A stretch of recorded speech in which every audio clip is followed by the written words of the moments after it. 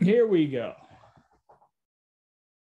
We are looking at the reconciliation of the Lord. We've been looking at the person of the gospel for some time and how God was in Christ reconciling the world to himself. So we have looked at that for the last few weeks. And I'll just mention that scripture. God was in Christ reconciling the world to himself. But we're going to move back into 1 John. In the book of 1 John,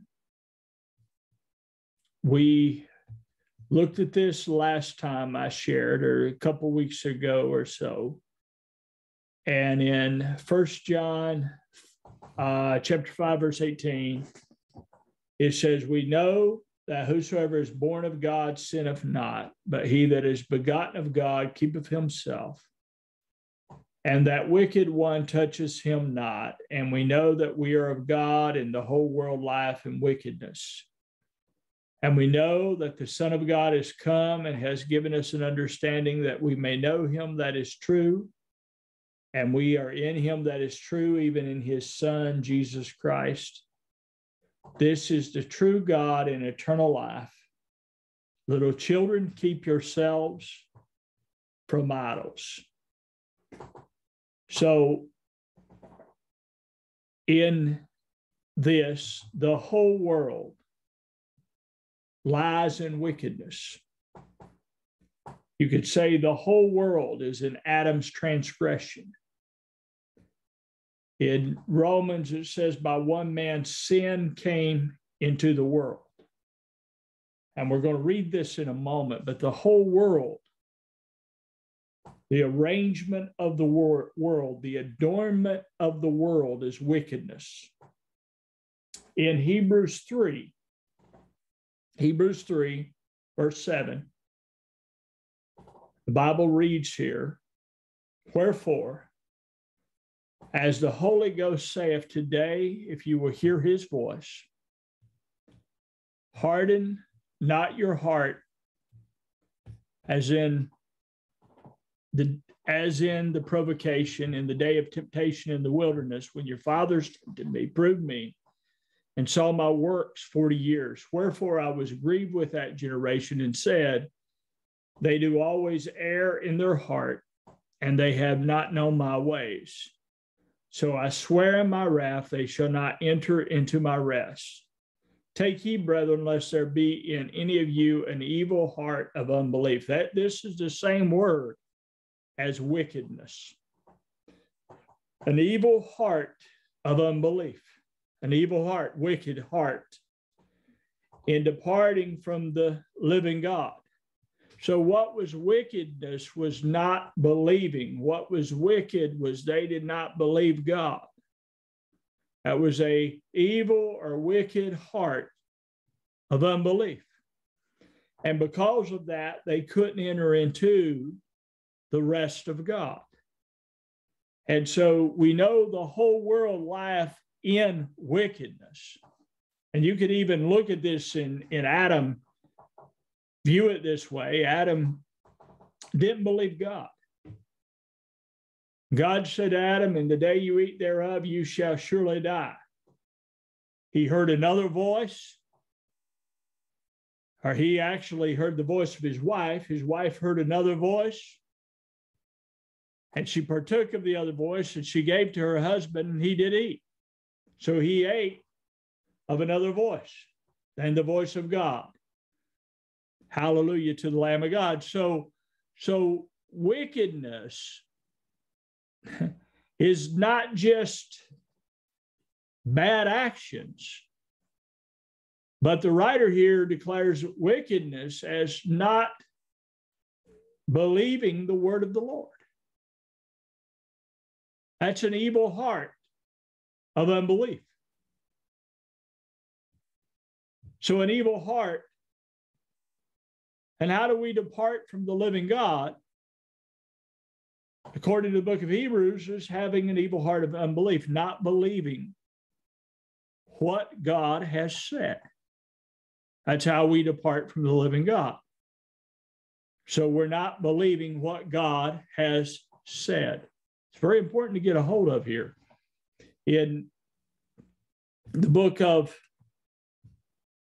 well, I'll read on here in Hebrews and then we'll go. So I swear in my wrath, they shall not enter into my rest. Take heed, brethren, lest there be in any of you an evil heart of unbelief in departing from the living God. But exhort one another daily while it's called today, lest any of you be hardened through the deceitfulness of sin. For we are made partakers of Christ if we hold the beginning of our confidence steadfast unto the end. While it is said today, if you will hear his voice, harden not your hearts as in the provocation. For some, when they had heard, did provoke. Howbeit, not all that came out of Egypt by Moses, but with whom was he grieved 40 years? Was it not with them that had sinned, whose carcasses fell in the wilderness, and to whom sware he that they should not enter into his rest, but to them that believe not? So we see that they could not enter in because of unbelief. And I already spoke about Adam. He didn't believe God. He didn't believe the word of God. In the day you eat thereof, you shall surely die. And going back to that, Genesis 3, verse 4.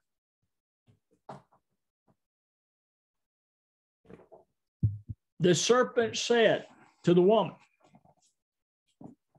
now this is surface. Just reading all, just going to speak to this right off the surface for a moment. The serpent said to the woman, you shall not surely die. For God doth know that in the day you eat thereof, then your eyes shall be open, and you shall be as gods, or as God. Or you shall be God, knowing good and evil. And when the woman saw that the tree was good for food, and that it was pleasant to the eyes, and a tree to be desired, to make one wise, she took of the fruit thereof and did eat, and gave also to her husband, and to her husband with her, and he did eat. And the eyes of them both were open, and they knew that they were naked, and they sewed fig leaves together and made themselves aprons. So the devil said, you shall not die, and you shall be as God. Okay. They knew they were unclothed when they ate. They knew they had no clothing. Now, I know that was external clothing, but internally they were naked before God. They had no garment. So we see that Adam, because you heeded to the voice of your wife. See, he heeded not to the voice of God. He heard another voice. See, she heard a voice. She had the voice of her husband, at least I'm going to assume she did, that told her not to eat of this tree. Well, Adam had been instructed by God, commanded of God not to eat of this tree. And he heard another voice than the voice of God. And he ate of the tree. And God said unto Adam, because thou hast hearkened unto the voice of thy wife, and hast eaten of the tree, which I commanded thee, saying, thou shalt not eat of it. Cursed is the ground for thy sake, and sorrow shalt thou eat of it all the days of thy life. So the ground was cursed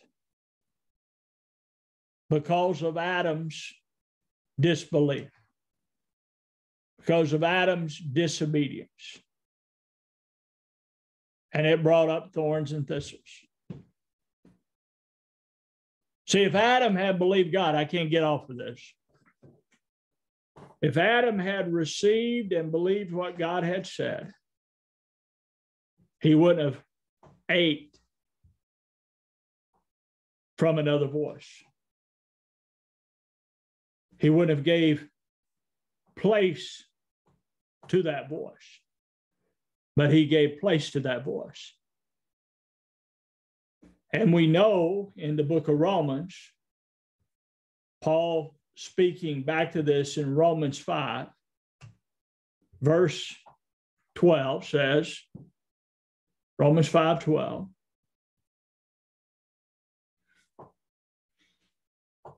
says, wherefore, because of one man, sin entered into the world, and death by sin. And death passed upon all men, for all sinned. For unto the law was in the world, for unto the law sin was in the world, but sin's not imputed when there's no law. So what law did was to expose sin. Okay, we know this. And he says, nevertheless, death reigned from Adam to Moses, even over them that had not sinned after the similitude of Adam's transgression, who is a figure of him that was to come. But not as the offense, so also is the free gift. For if through the offense of one many be dead, much more the grace of God and the gift by grace, which is by one man, Jesus Christ, have abounded unto many. And not as it was by one that sinned, so is the gift. For the judgment was by one to condemnation, but the free gift is of many offenses unto life. Many offenses unto justification. For if by one man's offense death reigned by one, much more they which receive abundance of grace and the gift of righteousness shall reign in life by one, Jesus Christ. Therefore, as by the offense of one judgment came upon all men to condemnation, even so by the righteousness of one the free gift came upon all men unto justification of life. For as by one man's disobedience many were made sinners, so by the obedience of one shall many be made righteous. So we have here death coming into the world through a man. Notice what it comes in. Through a man. Why did it come through a man? Because man had dominion in the earth. And all through time, right? All through the times, God dealt with man through men. Get a hold of that. God dealt with mankind through Noah. God dealt with mankind through Moses, through Joshua, through Caleb. Why? Because man had dominion in the earth. So ultimately, God was going to come into man. That was the only answer for man. There was no other place for man to come out of the state of being he was in. Anyway, as we look at this, in John 3, it says, John 3:16, for God so loved the world that he gave his only begotten Son, that whosoever believeth in him should not perish, but have everlasting life. For God sent not his Son into the world to condemn the world, but that the world through him might be saved. He that believeth on him is not condemned, but he that believeth not is condemned already, because he have not believed in the name of the only begotten Son of God. Why is he condemned? Because he didn't do the works of the law? No. because he did not believe in the only begotten Son of God. God gave his Son that whosoever believes in him should not perish, but have everlasting life. Now, this goes along with what we were looking at in Hebrews 3. In Hebrews 3, of entering in by faith, by believing. He that believeth on him is not condemned, but he that believeth not is condemned already, because he's not believed in the name of the only begotten Son of God. And this is condemnation, that light is come into the world, and men love darkness rather than light, because their deeds were evil. For everyone that doeth evil hateth the light, neither cometh to the light, lest his deeds should be reproved. But he that doeth truth cometh to the light, that his deeds may be manifest, that they are wrought in God. Now, there's so much to break down here. Men love darkness rather than light. So light came. When did light come into the world? When Jesus came, he said, I am the light. What is light? It's the understanding of God. It's what light is. God's thought, purpose, understanding toward man. Toward man. So it's the understanding of God toward man. What understanding did Jesus bring? What obvious understanding did he bring toward man, toward purpose? God was in Christ. Okay. God was in Christ. Hear that. What was unique about Jesus?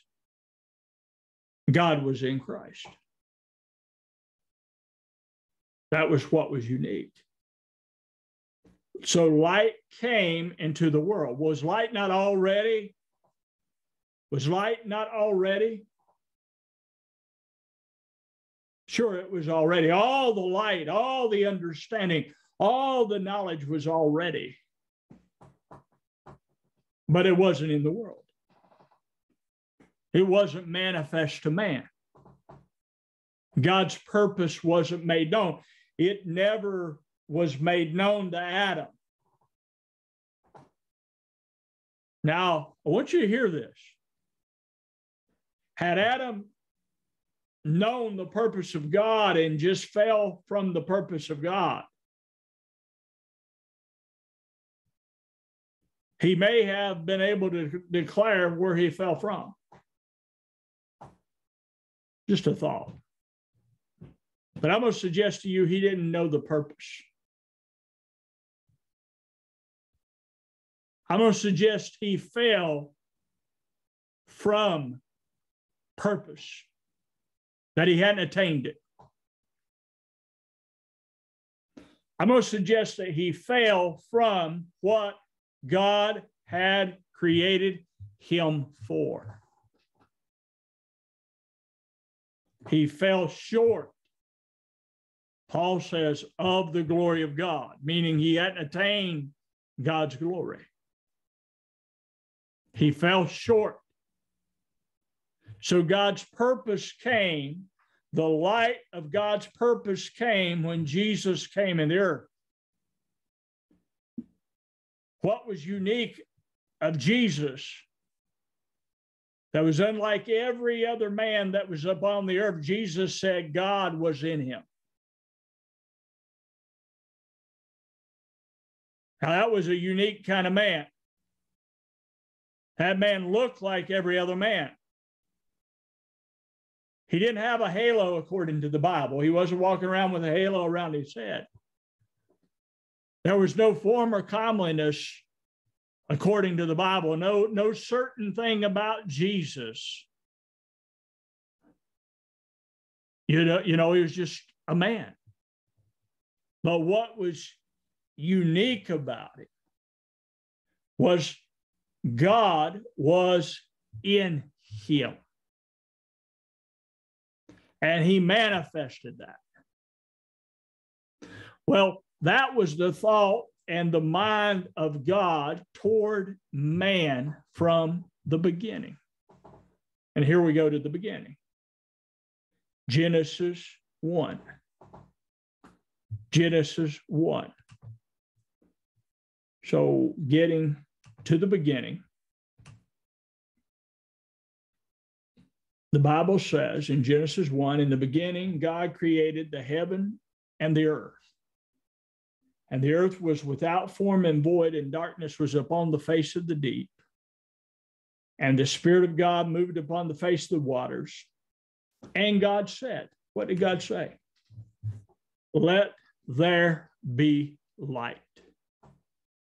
And there was light. And God saw the light that it was good, and God divided the light from the darkness. And God called the light day, and the darkness he called night, and the evening and the morning were the first day. Now, I want you to notice something. The word came out of God. Here was the emphasis that was up on my heart earlier this week. God said. God said. What happens when somebody says something? A word comes. This word that God said is, let there be light. Now, you could say, well, he made the sun, the moon, and the stars, but in this day, according to Genesis 1, it doesn't give the definition of the sun, moon, and stars, but I believe if you read through here, I believe it's day 4. I believe it's day 4 anyway. It could be day 5. It could be day 3. He makes the sun, moon, and stars. So light come. God said, let there be light. So God's intention was light and understanding in man from the beginning. So what God was ultimately creating here was a man, right? And what God said in the beginning of the creation was, let there be light. So God's determined purpose in man was light. Okay?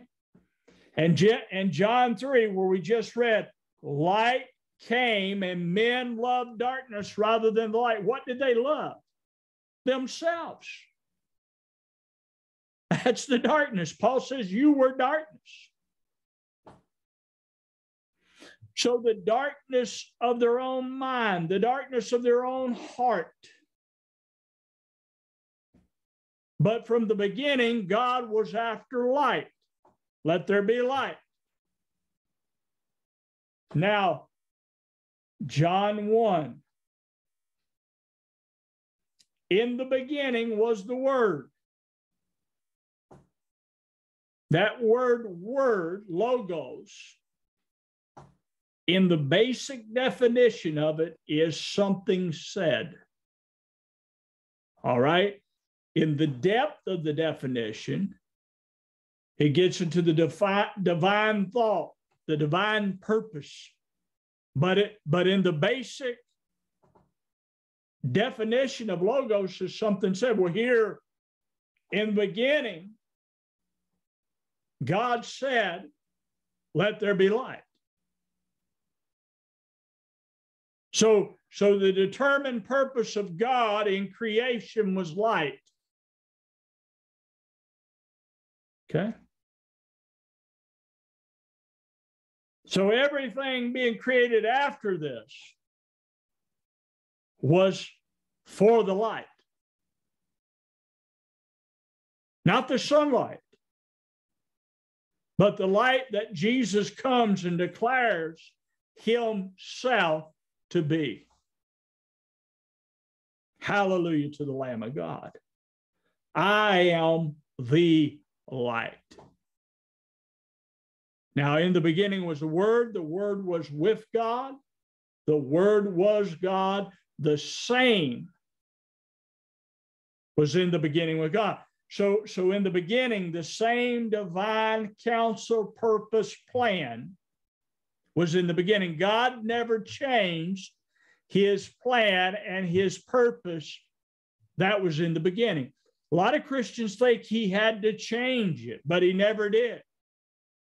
It was the same purpose in the beginning that we're coming to now in Christ. God chose us in Christ before the foundation of the world, before the world was, in the determined counsel of God, in the heart of God, God chose in Christ. So when he set this in motion, he said, let there be light. Well, this light was who and what God is. And this man, Adam, didn't know who and what God is. Now, when I'm talking about this man, Adam, I'm talking about the Adamic man. The Adamic man as a whole, mankind as a whole, didn't know who, what, or how God is. So he imagined him. Now, that's darkness. Jesus came to define him. Jesus came that he would be made known. The Word was made flesh in order that light would be made known to us who received him. That we would have the light of life. Get that? Light of life. If you do not have life, you can't have light, because the light is of life. So the illumination of God comes through the life. So the life has to come into the heart to illuminate the soul, or else the soul is dark, full of vain imaginations. All is vanity and vexation of the spirit, Solomon writes. All these things have happened under the sun. All the things common to man have always been common to man. Light had to come, and it came in a person. And John said, men love darkness. They love their own vain imagination. Many men, and would not come to light. But those that come to light gave he the power, gave he the right to become sons of God. And this light illuminates us to what sons of God are. That's the only way we know what sons of God are, is by the light of the knowledge of the glory of God in the face of Jesus Christ. Otherwise, we don't know. See, we'll still go back and imagine what they are. But the light, who is Christ, gives definition. Yes. So you come into the book of Proverbs, Proverbs 8, verse 18 says, riches and honor are with me, yea, durable riches and righteousness. My fruit is better than gold, yea, than fine gold, and my revenue than choice silver. I lead in the way of righteousness in the midst of the paths of judgment, that I may cause those that love me to inherit substance, and I will fill their treasures. The Lord possessed me, acquired, obtained in the beginning of his ways. Now, this word beginning could deal with order, Okay, we can leave that alone. I'm the first and the last. So in the beginning of his ways. So before man was, God thought, saw in Christ. In the beginning of his ways, before his works of old, I was set up from everlasting, from the beginning. Like I said, God said, let there be light. So from the beginning, God established light. Light was not defined, though, till Jesus Christ came. But he established it from the beginning because it was the determined counsel and purpose of his own heart. Lord possessed me in the beginning of his way before his works of old. I was set up from everlasting, from the beginning, or ever the earth was. When there was no depths, I was brought forth. When there were no fountains abounding with water. Before the mountains were settled, before the hills was I brought forth, while I was yet. He had not made the earth, nor the fields, nor the highest part of the dust of the world. When he prepared the heaven, I was there. When he set a compass upon the face of the depth. So this thought of God was always before God. This word of God was always before God. This purpose of God was always before God. Always rejoicing, the book of Proverbs says, before him.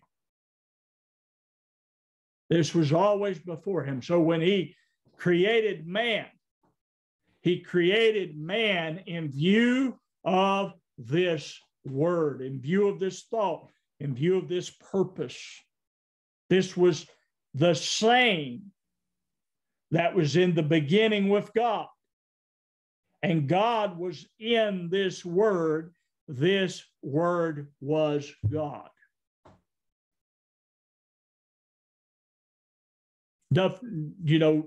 Proverbs 8, where you're at, verse 1 says, doth not wisdom cry, and understanding put forth her voice? She standeth in the top of high places, by the way of the places of the path. She crieth at the gates, at the entry of the city, at the coming in at the doors. Unto you, O men, I call, and my voice is to the sons of men. Is this not the voice of God? Is this not the word of God that speaks to the hearts and the minds of men, this wisdom? Sure it is. Well, this is what's made flesh. The word from the beginning, the thought, the purpose, the plan of God from the beginning was made flesh and dwelt among us. And we beheld his glory as the only begotten of the Father, full of grace and truth. Because God had determined that from the beginning.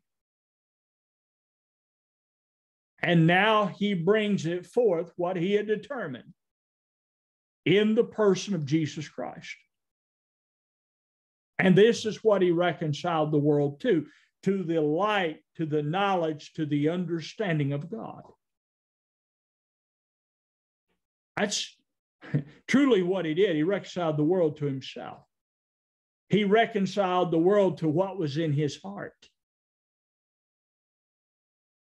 He didn't reconcile the world to remain as an Adam man, to remain as a carnal man. See, so many people teach reconciliation in a fashion that, well, God just forgave all our sins. And we just go on living as carnal men, never coming to the divine thought, purpose, plan, and will of God. And folks, that just ain't the truth. God was in Christ reconciling the world to himself, to the thought that was in his heart, to the purpose that was in his heart. And the purpose and thought that's in his heart is revealed in the person of Jesus Christ. Hallelujah to the Lamb of God. And that's the only place it's revealed, because he's the light of the world. See, he's the only one we can see the understanding of God from. He is the understanding and wisdom of God. He is the mind and purpose of God. He is everything that God ever desired and that God ever is. All of it contained in his word. Now I love that. In John 1, in the beginning was the Word, the Logos, the Word. All words that are said are defined by the Word. Get a hold of that. All words said are defined by the Word. If the Word does not give them definition, then we don't know them, or we have the wrong definition. So the Word defines all words. Yes, it does.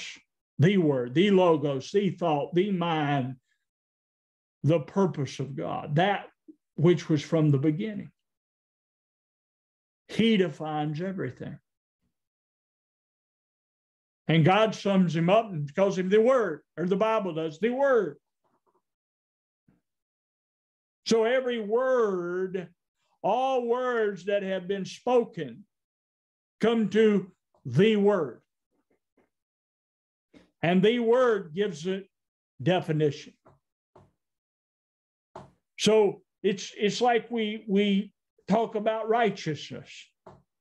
Till the Word defines righteousness, we don't know what it is. That's why there's all these forms of righteousness. That's why there's all these ideas of righteousness, because the definition comes through the Word. I'm talking about Christ, the living Word of God, that spoken of the Father, that comes out of his mouth, that comes out of his heart, that comes out of his being. That's what I'm talking about. And in that Word, God abides. God dwells in his Word. And it's that Word that God abides in that was made flesh. And it's that Word that was tested and tried at the cross. He was tested as a man. That Word that was with God and was God. He was tested as a man. Hallelujah to the Lamb of God. And that Word never failed. That Word came out of God, accomplished what God sent it to do, and went back into God, having finished everything God gave that Word to do. So when we read about God sending a Word and the Word accomplishing everything it's supposed to do, honey, the fulfillment of it, the definition of that, comes to completion in Christ. Because he is the finality of everything that's said in our prophets. But he was also the beginning. He was also the thought of God from the beginning. So this Word ultimately finds its place in our hearts, that it can produce in our hearts what God himself thought, planned, purposed from the beginning. Glory to the Lamb of God. That's what we have to do with. That which was from the beginning. The light of God, the plan of God, the purpose of God, realized, made known in the face, the unveiling of Jesus Christ. That God in his fullness would dwell in us in his word. Glory to the Lamb of God. Well, I'll stop right here tonight.